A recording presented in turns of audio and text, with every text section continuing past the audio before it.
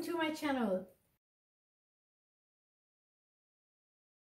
My recent trips to Jakarta aimed at sightseeing and shopping also opened my eyes to how people there eat snakes, as it is one of their popular delicacies.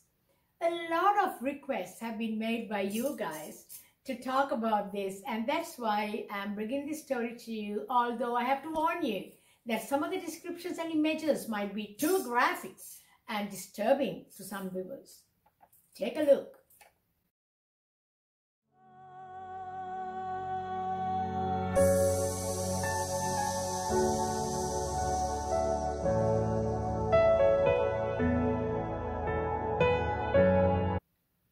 This is not a traveling and food podcast.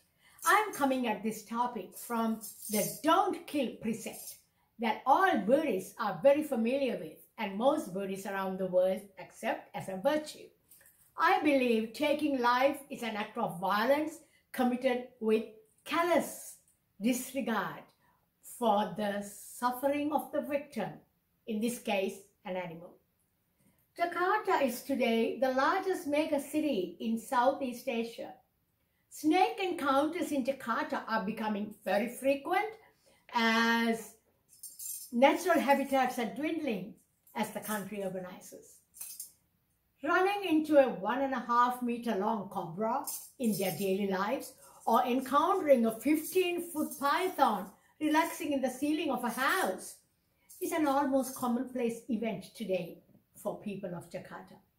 Some people I met there were talking to us about seeing snakes and pythons in car parks and on the busy streets, causing traffic jams. Now, let's look at the tradition of catching, cooking, and eating snake. That's a popular practice in Jakarta. I spoke to Raya, a 42-year-old woman who worked at a busy snake restaurant in Jakarta. We cut the head of the snake. That's the first step, she said. A sharp knife will separate the head from the body, while both parts will be still moving for a while, and that makes the food very fresh and very tasty, she explained. As an investigative journalist, I had to compose myself not to show how shocked I was at the way the cutting off of the head of a living being was explained to me in graphic detail. Then Raya showed me how she peeled the snake skin off the body, chopped the body of the snake into small portions, and boiled the little pieces of the snake in steaming hot water. After boiling the pieces of snake, they add vegetables and fry the pieces in burning hot oil. This was personally very hard for me to listen to, let alone watch her demonstrations. It was sinister and disgusting. Take a look. I'm here with Rava behind the restaurant where she will be showing us how she cuts a snake. Rava does not want to face the camera because she doesn't believe in taking pictures. So I've respected that, and we've taken a picture of her working with the snake yes, she's cutting the snake. And I am not taking pictures of the snake that is being cut because I know it's far too distressing to viewers or to anybody to see an animal being cut. So I'm not taking those pictures, but I'm just showing you how they work when they want to kill a snake, cut a snake to cook. What is the word, Rava? What is the word for snake? Ular. Ular. Ular. Ular is snake. And I must also tell you that I want to ask Rava's permission again to find out if we could take a few more pictures. Could we take a photograph, please, Rava? Yes? Okay, yes.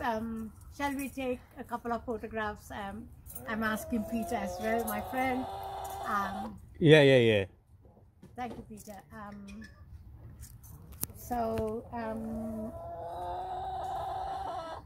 I'm watching now as she's cutting.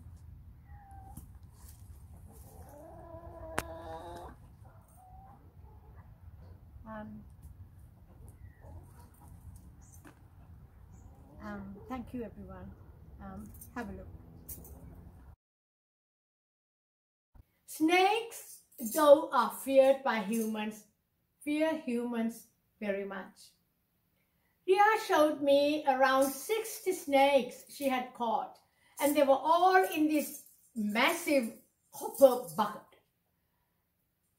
To spare them the gruesome fate I just witnessed, I purchased the 60 snakes and released them into the wild. However, at the back of my mind, I knew it was probably futile. It's a futile effort to save them, as she would just capture more or capture the very same snakes in a heartbeat. I understand also well that humans are the most vicious and scariest predators of the earth, and animals, big or small, dangerous or not, are often sad victims of human cruelty. The destructive forces that drive the evil in the human mind to terrify, destroy, cut open a living being to cook as food while the victim is still breathing is greed and folly that Buddhism warns against so intensely. Humans, even little boys, can be super predators.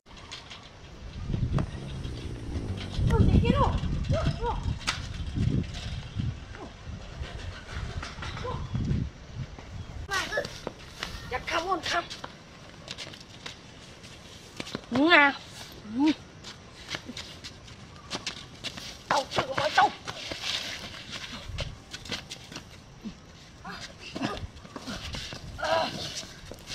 Ôi, giật khăm.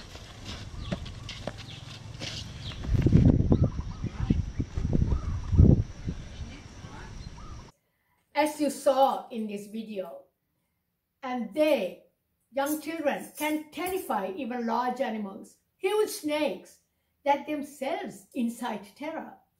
I've tried giving you a fairly comprehensive picture of the reverberation, the resounding evil effects of human, cruel super predators across the lives of animals, to be precise, snakes, in this particular video. Snakes who are nervous and believe in their instinctive impulse of self-preservation to slither away from humans, slither away to safety. Thank you for watching. See you again soon. Bye.